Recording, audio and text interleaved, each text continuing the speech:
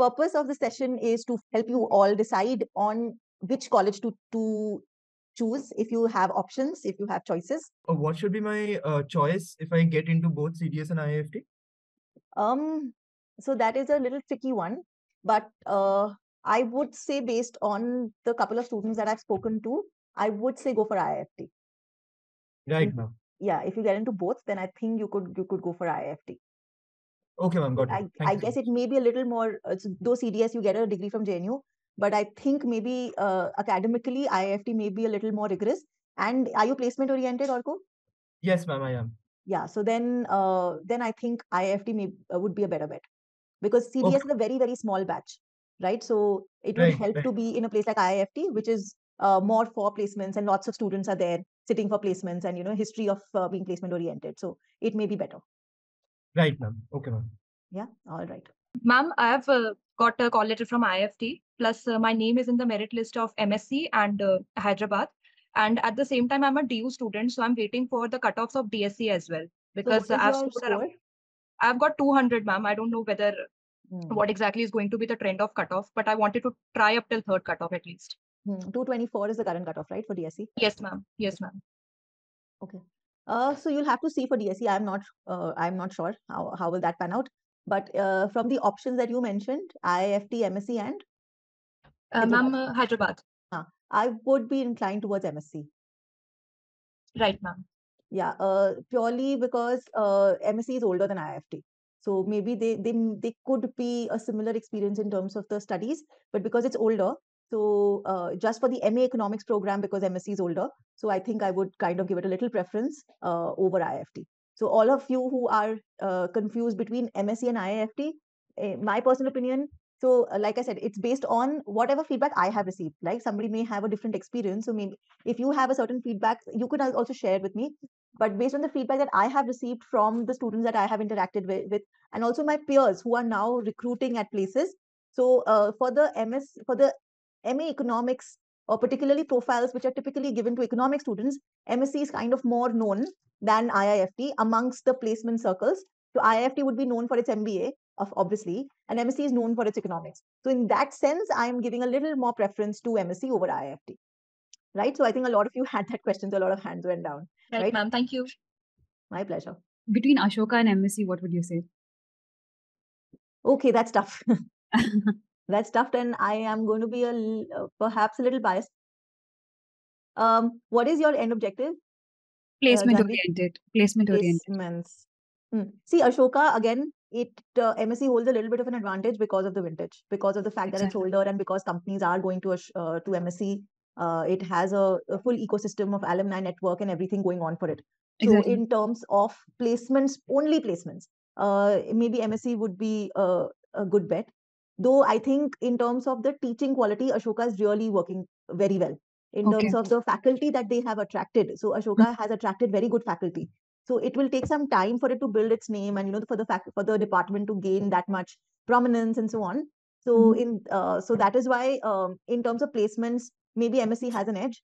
But in terms of faculty and the quality of education, I think Ashoka is going to be really good. And of course, both are not cheap places. Neither is MSc. Have their own name and place. Yeah. So both are a little expensive only. So if it's purely placements, then perhaps MSc. Yeah, but the quality of teaching at Ashoka is really good. So is at MSc, but Ashoka is trying to establish itself as a world-class university. So they are really working hard on getting a very, very good faculty. Like, I personally know a few of my juniors who are teaching at Ashoka, a few of my peers teaching at Ashoka. Some of my students also, like the very first batch of Edusure, have now, are teachers at PhD holders and teaching at Ashoka. So Ashoka, in terms of faculty, may be doing slightly better. So, ma'am, instead of looking at only the placements, let's say I'm looking at something 5 years down the lane or 2 years down the lane, then choosing Ashoka would be better than MSc. See, honestly, Janvi, that time it won't matter whether you're from Ashoka or MSc. That time it depends what is Janvi doing in the company that she's working in. How are you contributing? So that time your college name would not matter. College name mostly matters in terms of your initial getting into the organization. Ma'am, another question. So for MSc, the rank I got is 73. So do you think will I be able to get financial economics or applied quant? I think so. Open category. Yeah, because there are so many students, right? So and definitely some of them are going to leave. Like, the rank 1 in MSc is our student only, and she's going to ISEC. So people are going to leave. So that possibility is there. think that should be Okay, thank you, ma'am. worked out.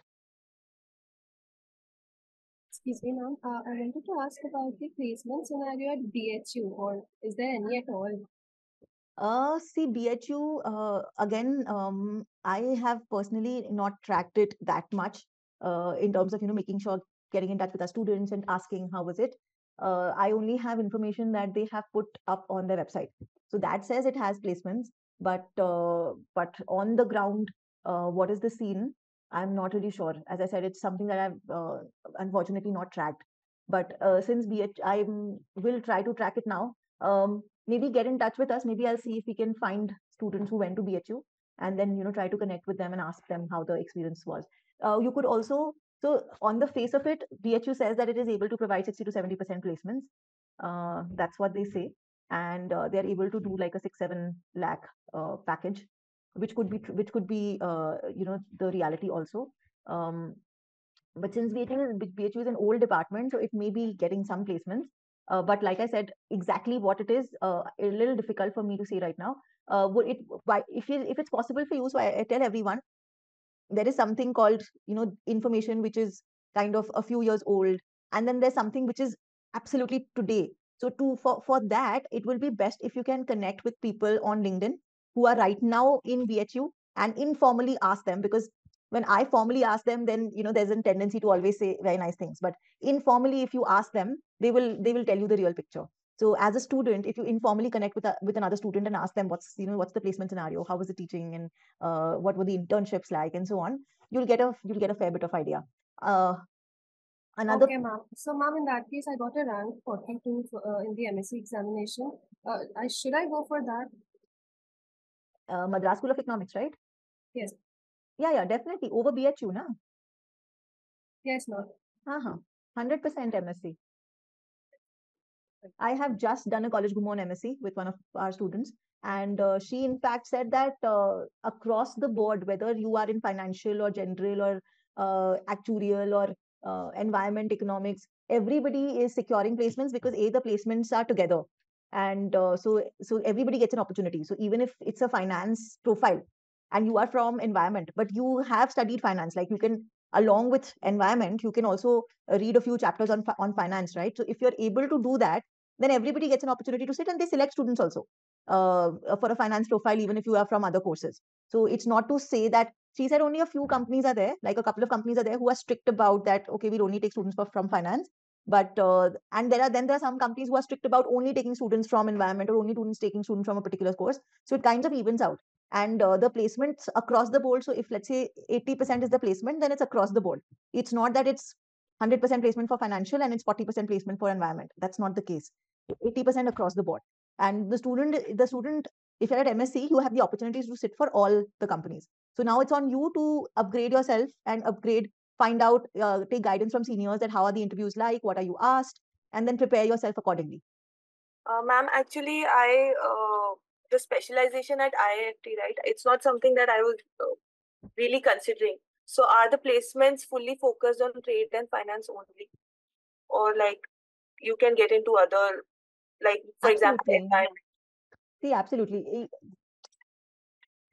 Just understand this. If a company is coming and if the company is taking your CV, companies will come for different profiles. And if you think of an economist from an economist perspective, companies are coming for data analysis. Companies are coming for data science. So you need to know econometrics, whichever college you're going to. You're going to MSc, you're going to IIFT, you're going to ISI. You need to understand time series analysis. You need to understand econometrics.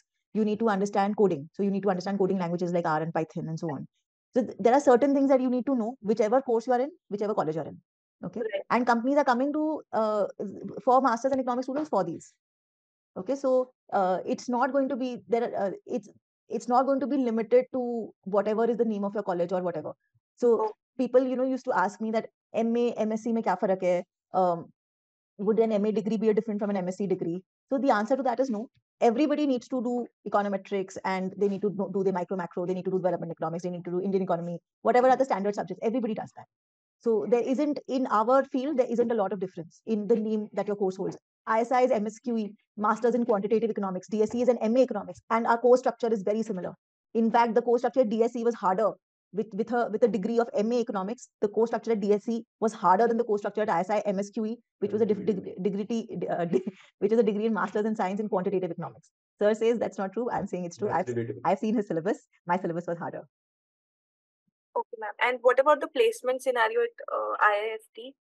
So placement scenario at IIFT, again, the information that I have. So I would still encourage all of you to reach out to peers on LinkedIn, because people always tell me the best case scenario, right? And especially if I do it with them on camera, if I'm doing like a college Goom on camera, they're always going to share the best case scenario. So if you are very concerned and you have choices that where should I go, then you must reach out to someone on LinkedIn, ask them what is the real thing. As far as I know, they have a decent salary package and they are able to place 70-80% of their students also. So as far as I know, the placements are good. So see, anywhere, if you're in the bottom 10-20%, whether you are a DSC and you're in the bottom 10-20%, you will have a placement problem. So anywhere, if you are in the top, let's say 50%, you will get placed. I wanted to know that in Hyderabad University in MA, I got my rank at 250. So is it like worthwhile to go general category? 250. So let's say DSC is going to take away 60 of that. Then IGIDR is going to take away another 30. So that's 90. And then JNU is going to take away, how much is JNU general? How many seats is JNU general? Maybe 50-60, let's say. So 90, 140. So 140 is taken away by these colleges. And after that, people will leave for Ashoka or SNU or IIFT and so on. So with the 256, I don't know. Maybe you'll get in Hyderabad. So you'll have to see that. If you get into Hyderabad, take it up. It's a nice place. Ma'am, I also got rank 19 Madras School of Economics. So so go for Madras then. Okay. So Yeah. like, ma'am, do you think it will be possible for me to get a seat in MSc? With the rank of, so they have many courses, right? They have 5 courses. So definitely you will get a seat.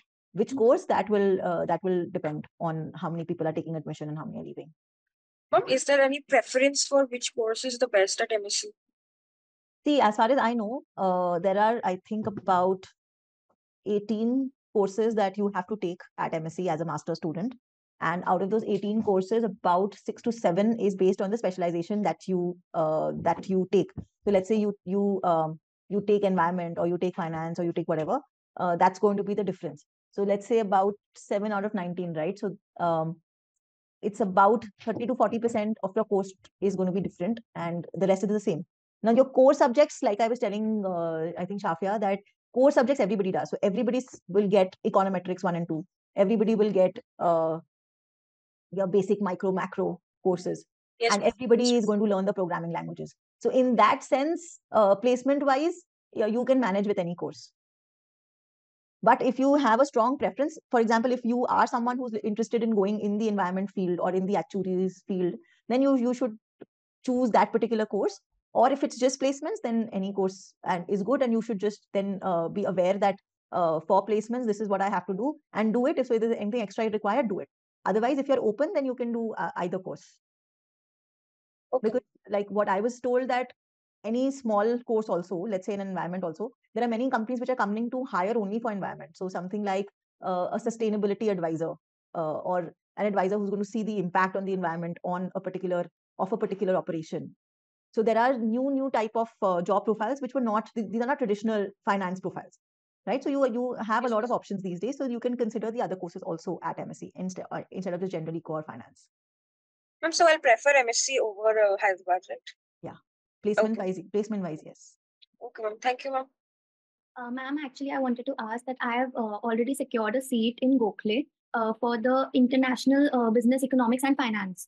And I've got a call from IIFT, MSc, Hyderabad, all of that. So I wanted to ask that how is the placements and everything for IBEF course at Gokhale? And should I go for it, or should I go for IIFT or MSc if I get a chance? So my reviews of Gokhale are mixed.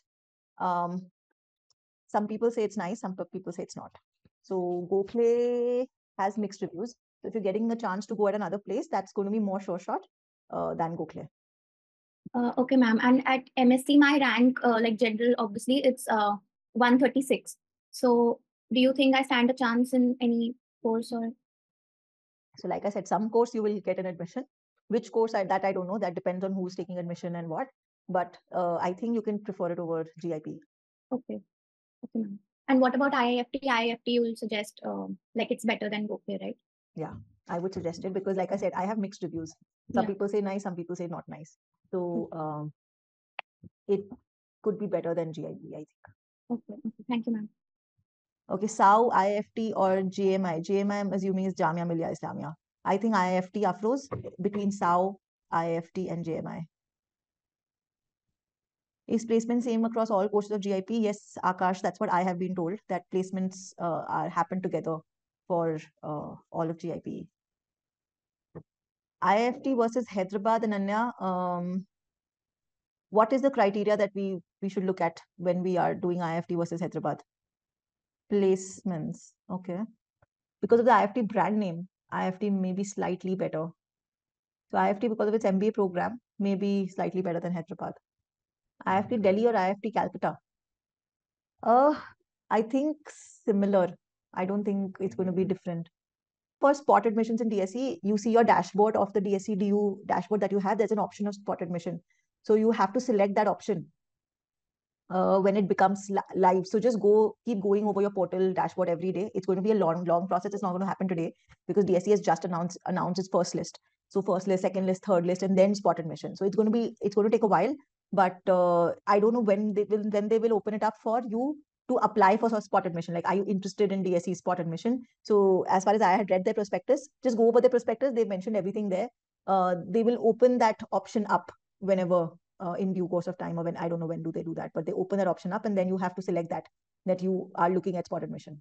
GIP MA versus MSc. So Mitali, in GIP, earlier the MA program was a little inferior to the MSc program because MA program used to be in Marathi. Okay, now they've made the MA also in English, and that they did, I think, only either this year or last year. So after they have changed the program to the medium of instruction to be only English, so after that, so that is why the MA program used to, as I said, not be good.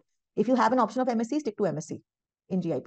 231, yes, JNU seems doable in 231 because if DSE is only 244, and they're going to come out with their second list also. So I think the JNU list will close way beyond 230. So I think 230 in JNU should be good. So I think again between IIT Roorkee and MSc, I would prefer MSc because Roorkee, the same thing, new program, less number of students. So MSc may be better in the overall culture and overall placements. Is there anyone who's planning to take all these entrances again next year? Maybe take CUET again, or maybe take IIT again or something. Right. So I have two suggestions for you guys who are planning to sit for the entrances again. That you may or may not have secured a great college this year, but my personal suggestion would be to enroll in whatever college you are getting this year. Okay. Maybe it's not a college of your choice. Maybe you may think I never wanted to go to this program, whatever it may be. But I would still suggest that take admission somewhere. Okay. So I would not suggest not taking admission anywhere. I would suggest taking admission. That's my personal opinion, that I would suggest take admission, firstly. Secondly, once you are in the program, you will know whether the program is good or not. So suppose you take into Jamia or some SAU or somewhere. Okay. And after going there, you may like the program, you may not like the program. If you like the program, great, you can continue. If you don't like the program, you still have the option of sitting for masters again, right? And you would have still done some studies throughout the year because you were a student at some college. So something you would have learned and studied. So you are only going to gain. You're not going to lose by not sitting, by taking admission this year. Yes, you will have to pay some fees. So you can choose an option which is not very expensive. But I would still suggest sitting somewhere. That is my first suggestion.